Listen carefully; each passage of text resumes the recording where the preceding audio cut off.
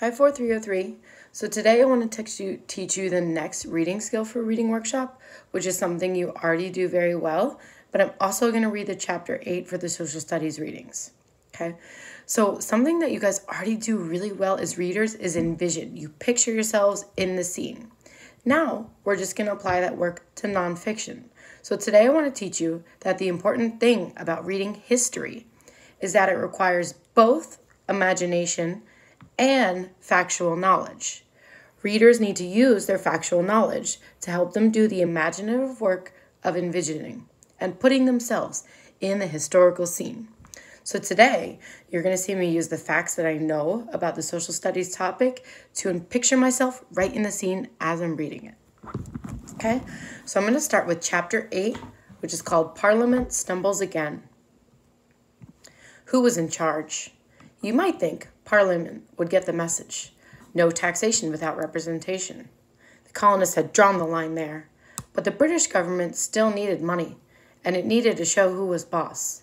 And so in 1767, just 1 year after repealing the Stamp Act, Parliament tried again, this time as part of the Townshend Acts. It placed taxes on glass, paint, lead paper, and a number of other goods that the colonists imported. It says the British government taxed imported goods that the colonists needed. So I'm going to start, and I'm on page 52. This was Parliament's thinking. The colonists needed those goods. Okay, so I know Parliament is the government back in England, okay, and they're thinking, well, these people over here need these goods.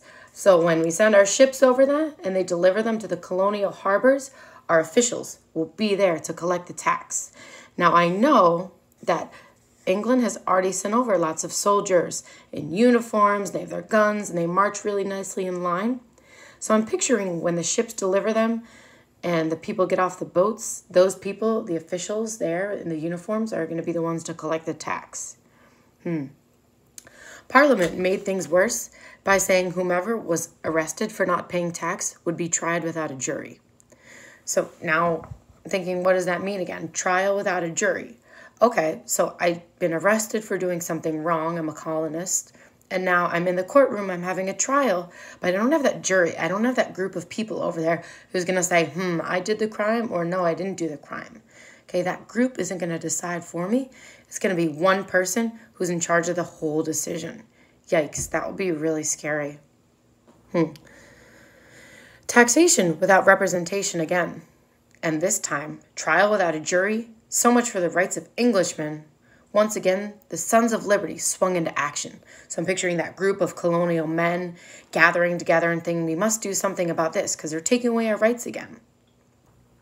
They organized another boycott of all the British goods. Well, I know they had a boycott before and they refused to buy the goods. So I'm picturing people by the harbor when all the goods are off the ships. And it's pretty empty because everyone's refusing to buy them. So all those merchants are sitting around waiting to sell their glass and lead and paint. And no one's coming there. They have no customers. The quality of the homemade items was also not as good as those purchased from Britain. It may have cost more to make them, but the colonists would do what they have to do to get their point across. The boycott lasted for nearly 3 years. Again, picture those merchants, people trying to sell things by the water. 3 years, they had no customers, or very few. Once again, the colonists succeeded. They were happy. Oh, I'm picturing them celebrating. British merchants and manufacturers lost so much money because of the boycott that they demanded Parliament repeal the new taxes. So that's the people and the merchants who are waiting over here on the boats, waiting, hoping the colonists are going to buy the goods. They were mad that their own government had taxed these people who were supposed to be their customers. So the merchants went back and said, you have to take this tax, get rid of it, because these colonists are refusing to buy our goods. So not only are the colonists mad at England, so are the merchants who are trying to sell goods to the colonists. It was one thing for the colonists to demand that Parliament repeal a tax.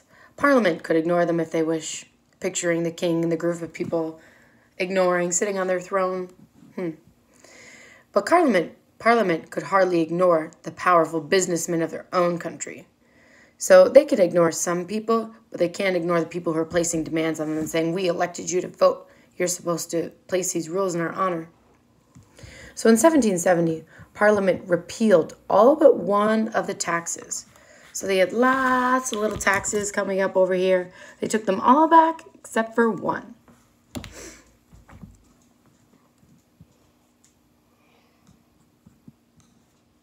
The British government kept the tax on tea as a symbol of their right to pass laws and tax the colonies. So the only reason they kept that tax is just to show them, we can make rules for you and we can tax you if you want. So they're just trying to keep that one rule to show them that they're still boss. The colonists responded accordingly. They ended their boycott of all goods from Britain, except for one. Can you guess which item they continued to boycott? Well, the only item that's still taxed. That has to be tea, right? Parliament. So again, I'm picturing now not just any merchants in the harbor. I'm picturing the people selling the tea in the harbor, and they have no customers. Parliament had left the tax on tea to show that it had the right to tax the colonists. The colonists continued to boycott on tea to show that Parliament did not have the right to tax them. Each side was willing to leave it at that for the time being. The colonists, who were big tea drinkers, didn't give up tea completely. They simply bought their tea from Dutch merchants who smuggled it into the colonies. Okay, so these colonists here who really want their tea aren't buying it from the British merchants. But now they're buying it from other merchants in the harbor that are coming over from other places sort of near England. And those merchants bringing it over have to smuggle it in, and they're not allowed to bring it there. So they're bringing it in illegally. So they're being very sneaky about buying the tea, who they're buying it from, because they're not supposed to. Now I'm on page 53, where it says subheading, the Boston Massacre. Okay, so I'm imagining, what do I know so far, again, about the people? This is in Boston. That's one of the major cities in the New England colonies. So that's going to be by the water. It's going to be sort of in the northern area. It's in the north, so there might not be as many enslaved people there. Okay. So Boston and a massacre. I know that's when people die. So I'm already picturing a scene maybe by a harbor, by the water, and some people are dying. Okay. Meanwhile, more British troops arrived in the colonies. The colonists grew alarmed. For them, the presence of British soldiers represented a threat to their freedom. The British said the soldiers were needed to defend the colonists against Native American attacks. If that were true, why weren't the soldiers on the frontier where the Native Americans were? So they're saying, more British troops arrived in the colonies. Can you imagine even more soldiers on the land? And it says the soldiers were there to protect the Native Americans. But the colonists were saying if they're to protect the Native Americans, why aren't they over near where Native Americans are living? Over inland, okay, away from the colonists. The Native Americans and the colonists didn't really live near each other. So the soldiers should have been near the Native Americans. So I'm wondering if the soldiers were really there for the Native Americans or they were there for the colonists. Why were so many troops located in eastern cities like Philadelphia, New York, and Boston? In Boston in particular, troops seemed to be everywhere, on the street corners, in front of buildings, in the parks, nowhere near where the Native Americans are. The citizens, the colonists of Boston, jeered at the soldiers. Ooh, they're like poking at them, making fun of them, probably like sticking their tongue out because they don't like them, right? They made fun of them. They tried to make their lives miserable. Because British soldiers sometimes had regular jobs, tensions grew over employment opportunities too. In several cities, fights broke out between colonists and soldiers. So we see the soldiers and the colonists fighting for the same job. Those fights were not nearly as bad as what happened in Boston on the evening of March 5th, 1770. Okay, so it's the evening time. There's a crowd of men and boys gathered around a lone British soldier. Okay, so I'm picturing a British soldier, probably in a red coat, okay? And this British soldier is now being surrounded by boys and a crowd of men, and he's by himself. Now they're starting to shout at him. He's being surrounded. They're throwing snowballs at the soldier. He's probably getting pretty scared. Some snowballs had rocks inside of them. Ow, that must be hurting. The frightened soldier called for help. More British soldiers arrive. So now I'm picturing soldiers coming around on the group that's closing in on this one guy. The crowd grew larger. Well, maybe more colonists are coming outside. The shouts, the dares, and the insults grew louder and angrier. Then, for reasons that are unclear, the soldiers turned their guns and on the angry crowd. So hold on, the soldiers must be running towards their one soldier who's being surrounded, and then they turn around at the crowd with their guns and shot. When the smoke cleared, 5 colonists lay dead or wounded. You picturing that? There was all this big commotion. They were trying to surround this one soldier. Everyone's running towards it. Shots are fired. And then smoke clears. And then there's 5 people dead on the ground. It goes from probably really loud and crazy and hectic to really somber and quiet because people were just shot. Their blood stained the snow-covered street. That's right, there was snowballs, so it's really cold out. And there's people on the ground. One of them was Crispus Attucks, who had been enslaved and now worked as a sailor. Crispus Attucks was the first African-American to die for the cause of American liberty. He was not the last. So I'm picturing an African-American man who was dead from the massacre, laying on the ground, maybe on the snow-covered streets. A few days later, more than half of the population of Boston turned out for a funeral march for the dead men.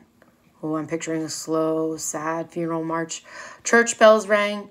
Angry Bostonians called the killing a massacre and needless killing of defenseless people. The event became known as the Boston Massacre. A Boston silversmith, picturing a man who's hammering silver, he's working with actual silver, right? He named Paul Revere, made a copper engraving, something that you grave into or like engrave, sort of carve, that showed soldiers firing on a group of perfectly peaceful, innocent citizens. Now, wait a minute. This picture that he's engraving is showing soldiers firing on quiet citizens. That's not true because what happened was actually the citizens were teasing the soldier, right? They were throwing things at him. They were making faces. So this picture that Paul Revere made isn't really representing what really happened in the massacre. It's important to remember. And now many paper copies can be printed from a single engraving. That's exactly what Revere did. So now he made this engraving of the truth of something that didn't really happen. And now he's making copies of it to be sent around. I think news is going to be spread about something that didn't actually reveal the full truth about the massacre. No one knows for sure whether Revere actually saw the shooting. Some of the things shown in the engraving are not true, like we said. But Paul Revere was a son of liberty. He made that engraving because he wanted to make people angry at the British. Well, that's one way to do it, make up lies. That'll make people mad. Sure, the citizens who were shot had been asking for trouble, but they certainly did not deserve to die. What do you think? The British soldiers who fired on the crowd were tried by a local court. Well, so now I'm picturing these soldiers and their red coats inside of a courtroom. It found that six soldiers innocent and 2 guilty of manslaughter. So 6 of them were innocent, they were free, and then 2 of them were found guilty. So I'm seeing probably 6 pretty happy soldiers, 2 not so happy soldiers. The lawyer who defended them, picturing that lawyer in the courtroom arguing on behalf of the soldiers, was John Adams. Okay, so when you read the social studies chapters, don't forget to use the facts you know about the topic. Also to picture yourself in the scene, try to really see what's happening in this time.